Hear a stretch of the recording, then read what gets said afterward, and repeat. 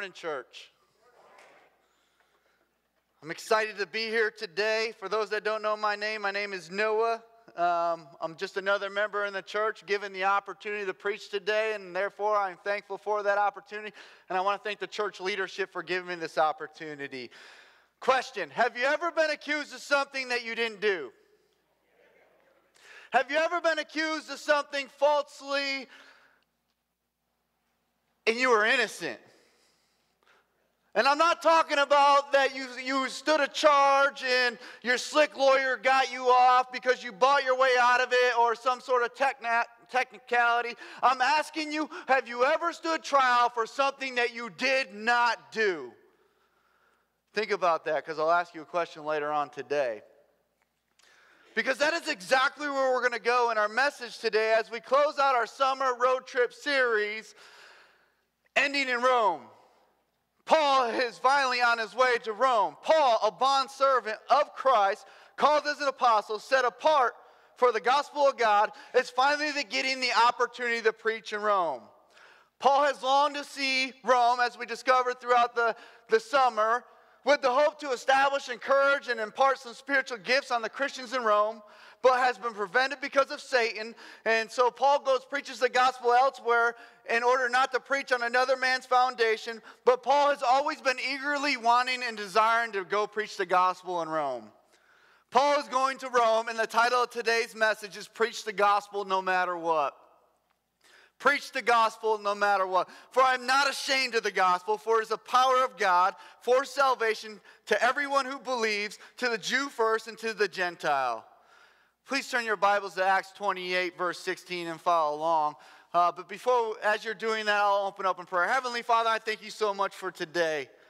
I thank you for the hearts that are here, Lord, whether they're here on purpose or whether they're here because they have to be, Lord. I pray that we are able to speak to every heart, Lord, and they're not my words, but they're just using me as an instrument to give the message, Lord, and I would pray that it speaks to everybody here. Lord, I thank you for this opportunity, and I pray I don't get in front of the gospel message here today, Lord, and there's just you, and I'm just an instrument, again, that you so chose to use today. And it's in Jesus' name I pray. Amen. I am not ashamed, he says. In verse 16, he says, when this is Luke speaking here, got to Rome, Paul was allowed to live by himself with a soldier to guard him. 3 days later, he calls together the local Jewish leaders, and when they had assembled, Paul said to them, my brothers, this is an indication that he knows who he's speaking to. Although I've done nothing against our people or our custom of our ancestors, I was arrested in Jerusalem, handed over to the Romans. They examined me and wanted to release me because I was not guilty of any crime deserving of death. The Jews objected, and I was compelled to make an appeal to Caesar. I certainly did not intend to bring any charges against my own people. Therefore, I asked to talk with you and see you, for I am bound with these chains because of the hope of Israel. That hope of Israel is Jesus, the Messiah, the gospel. And my first point this morning is, what are you chained to? You see, Paul was chained to a soldier to his right arm 24/7, and we'll talk a little bit more about that here in the future. But Paul was a prisoner of the faith, a bondservant. And a bondservant is more than just any ordinary servant or slave. Many ordinary servants would sell themselves into slavery because of a criminal past or a needing of paying off a debt. And slaves could be sold to a master, and if a master figured the slave didn't pan out, he could sell it to some other master because he deemed him unworthy. But a bondservant, on the other hand, was an honorable and trustworthy servant, and the master loved his servant. And the way a bondservant could become a servant or a bondservant is he would have his ears pierced or nailed to the doorpost of the master's house. The master would take this awl or this small tool used for piercing holes in leather and pierce the servant's earlobe to the doorway of the master's house. And this would serve as a covenant between them. It served as evidence, as a reminder that every time that servant walked through the threshold of that house, of the master's house, it was a choice to render his life in service to the master forever. The master would accept that servant. He would love that servant, provide food for that servant, and a place to rest for the rest of his life. It was total commitment. There was no turning back. There was no thought of turning back. It was for life. In the New Testament, the word servant hasn't much changed. It has the same effect. If you were a servant of Christ, that means if you were a bondservant for Christ, it meant that you served the master forever. So in essence, being a bondservant to Christ is the highest honor or privilege that we could ever pay Christ. We are to be totally committed and devoted to him, chained to Christ, chained to the gospel for life because of our love for the master. Now, Paul was chained to a soldier to his right hand under constant guard 24/7 because being chained to a soldier was a typical protocol for someone who was under house arrest. That meant that a soldier guarding Paul probably interacted with Paul, had 6-hour shifts, meaning that 4 new soldiers got to receive the gospel every day. I mean, just think about the exposure that these soldiers had to have had. They've had to have met Luke, possibly seen the reconciliation of John Mark with Paul. Now the question is, do you think these soldiers were converted by having all these experiences with Paul? If they didn't, they must have been some of the hardest individuals, the hardest-hearted soldiers ever to live, harder than woodpecker lips. However, some things happen, though.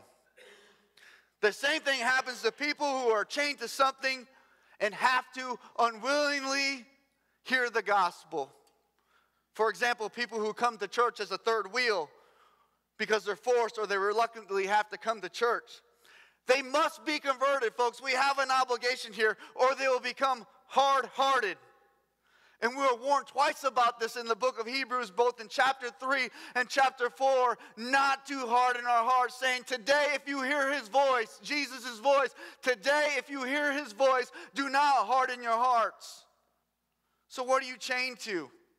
Some of us are chained to the wrong things in life, folks. Some of us are chained to the world. Some of us are chained to stuff, to relationships, to pleasure, to careers, to our families, to money, to children, to mortgages, to jobs, to cars, to respect, to time, to have a greater influence in life. You dedicated your life to this stuff. Now you're chained to it, and it's chained you down. And as a result, Paul's letter tells us that some soldiers, became followers of Jesus Christ because of being chained to Paul. And they joined the first century Christian church in Rome because of hearing the gospel being preached by Paul. And we read about this in Philippians chapter 1, verses 12 through 14. Paul says that my circumstances have turned out for the greater progress of the gospel, so that my imprisonment in the same cause of Christ has become well known throughout the whole Praetorian Guard and to everyone else.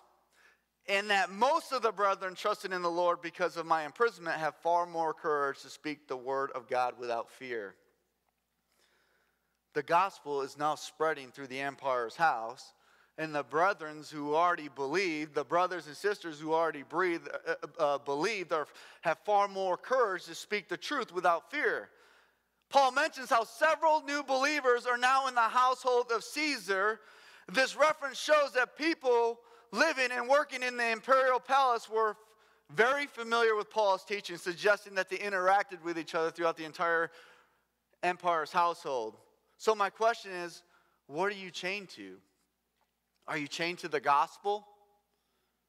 Are you chained to Christ? Are you a bond servant pierced by the ear to the doorway of righteousness, obediently hearing and obeying our Lord and Savior? Or are you still chained to the world? And because it continues with Paul and some exchange between the Jewish leaders, they replied, we have not received any letters from Judea concerning you, and none of our people have come from there reported to say anything bad about you. But we want to hear your views, for we know that people everywhere are talking about this sect, these Christians, the way. An interesting point here is the word Christians only used 3 times in the New Testament, but the word disciple is used over 300 plus times. And so they arranged to meet Paul on a certain day and came in large numbers to a place where he was staying. And he witnessed to them morning till evening, explaining the kingdom of God from the law of Moses and from the prophets. He tried to persuade them. And when I showed up here this morning, Ryan saw me putting down a couple of notes, and he says, "You still writing your sermon?" He's like, "We don't have much time." We have until morning, until evening, folks. Because I'm going to try my best to persuade you about Jesus using the law of Moses and the prophets. My second point, the message. Paul's gospel remains exactly the same because of the hope of Israel, which is the gospel of Jesus Christ, which is why he's on trial in the first place. He wasn't being tried because of the accusations in which people had stacked up against him. It was because he preached Jesus Christ. And his message never changed, though, folks. He said it was because of the Messiah, because of the hope of Israel. It was because of Jesus who died on the cross and was seen risen by the power of God on the third day. It is Christ who stood for the hope of Israel. Paul's message remains the same the entirety of his trials. Notice that the message focuses on the person and the works of Jesus, trying to convince them what about Jesus. Paul did not change. He never changed the content of his message. He was a prisoner for Christ, an ambassador in chains, whose man's captivity led to the gospel going throughout the entire Roman Empire. And the content of his message from beginning to end never changed, and it stayed focused on Christ. Paul never preaches himself, folks. Paul never got in front of the gospel. He only preached Christ. And as he said in Corinthians, all he knew is Christ and his crucifixion. Paul's on trial because of the hope of Israel. He says, "I've done nothing against my own people or their customs." He says, "The Romans had no case against me. They would have let me go, but these Jews over here objected, so I appeared to Caesar." In other words, he says, I've done nothing wrong, folks. I've done nothing against the Jews, nothing against the Romans, and nothing against my own people. Essentially, it has nothing to do with any of that. It has everything because he's a prisoner because of the hope of Israel and because of Christ. Again, we are talking about the guy whose captivity led to the freedom of the gospel throughout the entire Roman Empire. He never preaches about himself anywhere, but only the hope of Israel, Christ. Having written 4 epistles while in chains, while in prison, Ephesians, Colossians, Philemon, and Philippians, Paul was on a mission because all he knew was Christ and him crucified. In other words, Paul made his mind up that all he would do was speak Christ and speak nothing except Christ and him on the cross. And as a result, verse 24, some were convinced, but others would not believe. I think this is what's going to happen today when you leave here. Some of you are going to be warring inside of you whether you're going to be convinced or whether you don't believe, which brings me to my last point, the method. I want you to notice that Paul's message has never changed, but his method may have. But the message must never change. Now, the point I'm making, it is not that important that we use the same method. Paul didn't. For example, when Paul was in Ephesus, he preached differently so that they could understand. And then last week we watched Sam preach in a first-person message, and we learned that Paul preached differently up on Mars Hills, but the message was always pointed to the resurrection. Sam did a great job doing that, and Sam never got in front of the message of Christ. Sam never got in front of the gospel. He didn't preach himself, he preached Christ. And then when Paul was preaching to those with a faith background, Paul changed his method for them too. And we need to learn when it's necessary to change our methods. However, I'm not saying it's essential. Because sometimes we can choose a method that is not exclusive to the truth, exclusive to the kingdom. And instead what we'll do is we'll change our methods for inclusion that points to the world, that points to experiences, and it points to what people want to hear just to prime the perversion pump, which is not the gospel, which is short-lived, and it's not rooted in truth. Paul's method was always rooted in truth. He used persuasion and conviction, which is precisely the way it has to be. You know, last week after church on our way home, we stopped at the grocery store to get some food, and I saw a guy who I know to be a preacher in the town that I live in. He built this church overnight. It took in a lot of people, and he came in the church, and it looked like he was in construction clothes. And I had made the assumption that somebody else had preached for them. And I said, "Did you preach today?" And he's like, "No, we only meet up every other week now." And as a matter of fact, we took July off because Jesus took the summer off. And their motto is a church for people who don't like church people. We're warned about this in 2 Timothy 2:4. For the time will come where people will not put up with sound doctrine. Instead, they will suit their own desires. And they will gather around in great numbers of teachers to say what their itching ears want to hear. Consumer services, music, comedy, and stuff is what they'll gather around for. With that said, we must admit, folks, there's way too much pressure on us. There's way too much pressure on the church today because we are constantly changing our methods to reach the world. We want to keep changing things, sometimes just to change things, which sometimes is an indication of our loss and confidence of the gospel, followed by us not being sure of the message anymore because we're just constantly changing our methods. Folks, the method can change, but here's the deal. The method serves the message. We're not here to entertain you. We're not here to give you a feel-good experience. We're here to preach Christ in his crucifixion. Not ourselves, not Jesus Christ, not ourselves, but Christ. And we are to serve as bondservants on the account of Jesus. We can't be flippant with the gospel, and we can't be flippant with our sins. So Paul gets to Rome, and he calls for the Jewish leaders, and he uses a method that he uses many times. He uses persuasion. They denied hearing anything about him or the letters from Judah, furthermore admitting having knowledge about this sect, the way, the Christians, implying that they got this very bad name, this very bad rap, saying that this Christianity is spoken about and spoken against everywhere. Now, do you really think they were truly ignorant of Paul's existence?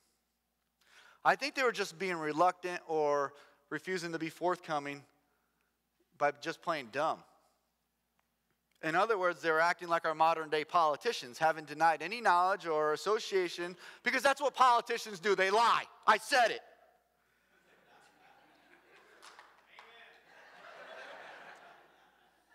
There were already Christians in Rome, folks. If you read the book of Acts chapter 18, we read about Priscilla and Aquila and how Claudius had commanded all the Jews to leave Rome because of the riots that were happening over Christians. Of course they knew about the Christians in Rome. They had to. They were just being political about it, though. And so he preaches from the law, the Torah, the prophets, focused on Jesus Christ and how he fulfilled the promises of God. And then so in verses 23 through 24, he's preaching to this packed house, preaching the message of Christ for the hope of Israel. And notice, it's not about Paul of Tarsus. You know, if you read it, Paul only tells his conversion story twice. That's because he's on trial. And then you read about it once on the road to Damascus. Paul never preaches himself, folks. He preaches Jesus of Nazareth. He preaches the gospel and he offers them Christ morning till evening. Imagine what that had to have been like, being in that packed house, hearing Paul preach and unpack Moses, unpack the law, the Torah, the prophets' prophecies, hearing Paul preach with conviction and deep persuasion the kingdom of God, trying to convince them about Jesus. What a great effort that had to have been. And as a result, some were persuaded, some were convicted, and some were unconvinced. Imagine the silence over those who were persuaded. Are you persuaded? Are you persuaded that Jesus Christ is the Son of God who willingly, obediently chose to die for the Father for our sins? Is there a silence over your life? Have you gone from being convinced to being committed? And in verse 25 it says they disagreed amongst themselves and they began to leave after Paul had made his final statement. Again, that will happen today. Some of you are going to depart leaving questioning your salvation, questioning where you stand, or questioning whether this is real or not? And Paul continues to quote the prophet Isaiah, the same prophet that Jesus quoted in Matthew 13 and in Mark 4, saying the Holy Spirit spoke the truth to you when your ancestors said through the prophet Isaiah. Go to the people and say, you'll be ever hearing but never understanding. You'll be ever seeing but never perceiving. For this people's hearts have become callous. They hardly hear with their ears, and they have closed their eyes. Otherwise they might see with their eyes and hear with their ears and understand in their hearts and turn, and I would heal them. Church, are your ears closed? Are your eyes closed? Have you become callous? You know, on the way here to church, I wasn't reading while driving, but I was listening. And I think Revelations 19, verse 11, is a good verse to pick up here. It says, I saw heaven standing open, and there before me was a man on a white horse, whose rider is called Faithful and True. That is our Jesus. With justice he judges and wages war. His eyes are like blazing fire, and on his head are many crowns. He has a name written on him that no one knows but he himself. He is dressed in a robe dripped in blood, and his name is the Word of God. The armies of heaven were following him, riding on white horses, dressed in fine linen, white and clean. Coming out of his mouth was a sharp sword, which to strike down the nations. He will rule them with an iron scepter.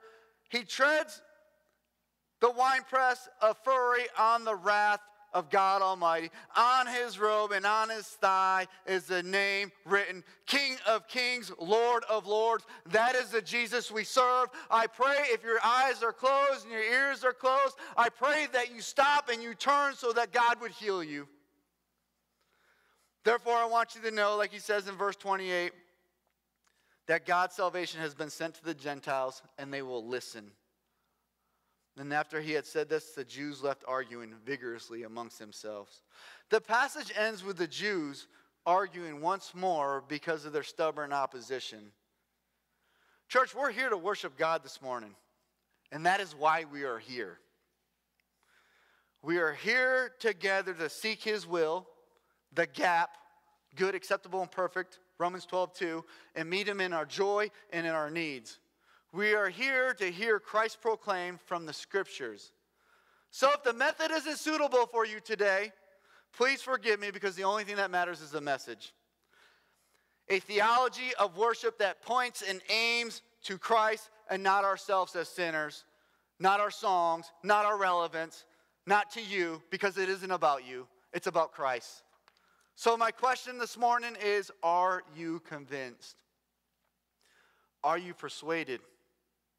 I'm not asking if you enjoyed today's message or enjoyed this sermon. I'm asking you, are you convinced? I'm asking you, are you personally persuaded about Jesus Christ? If you are persuaded, then your life has to produce fruit, because you're changing and you're convinced and you are persuaded about Jesus Christ living the life of a Christian. Now, for those who remain unconvinced and unpersuaded, I don't know what to tell you, so long as you refuse to acknowledge Christ as your Savior. And if someone here has the answer, please speak up now. Please share it, because I don't know what to do with a hard-hardened heart that refuses to listen to the gospel of Christ. For those who are convicted, are you committed to being the morning till evening Christian, a full-time witness? Not just 45 minutes here. Are you committed to being a Christian morning till evening? Are you preaching the same message over your life and trying to persuade people about Jesus Christ and not yourself? Are you trying to convince them about Jesus, the one who restores a sinner to God the Father? Because Jesus, by suffering on the cross, paid the debt for our sins to wash away the penalty. So in closing, in Acts 28, we see Paul's unwavering commitment, preach the gospel, undeterred by challenges and adversaries. It went unhindered. And his example should serve as an inspiration for us to embrace the same zeal and dedication in our own lives. For 2 whole years, in verse 30, Paul stayed in his own rented house and welcomed all who would come and see him. He proclaimed the kingdom of God and taught them about the Lord Jesus with all boldness and without hindrance. And Paul was stayed in imprisonment for 2 more years, but then eventually got out and then was rearrested. But Paul continued to preach the gospel no matter what. So let this be a reminder to you that the gospel is just as much relevant today as it was then, and it is just as much necessary today as it was then. May we preach with great boldness, overcoming our obstacles, trusting in God in faithfulness without hindrance. Let us preach God no matter what, knowing that our obedience can help change lives and change our own, and essentially advance the kingdom of God, folks. Because I asked you a question, have you ever been charged with something that you didn't do? I'm going to ask you something that only you can answer. If you stood on trial today, would there be enough evidence in your life to make you guilty as a Christian?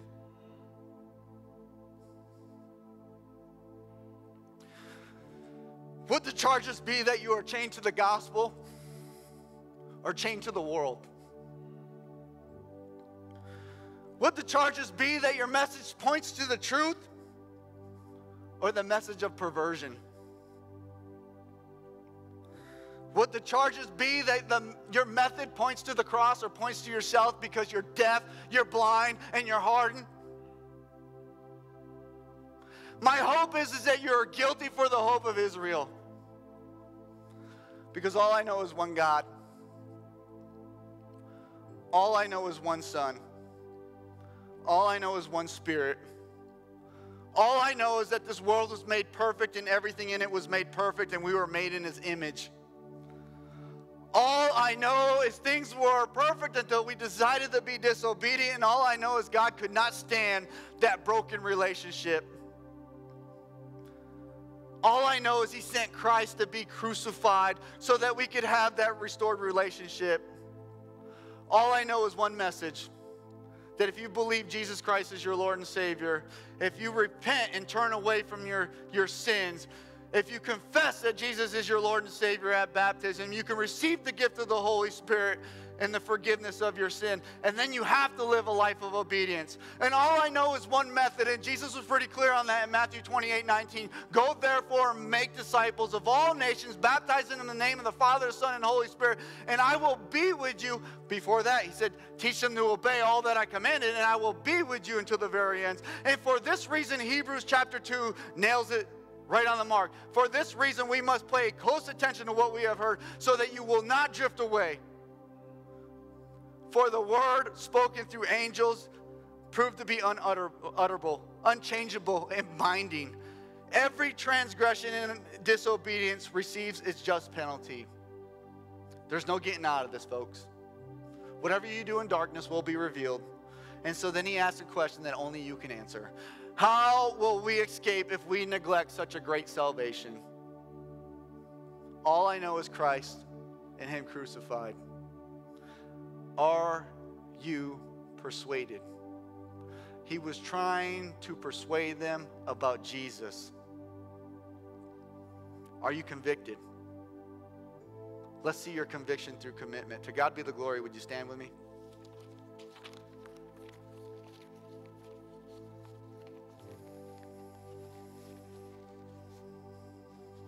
Lord, we love You.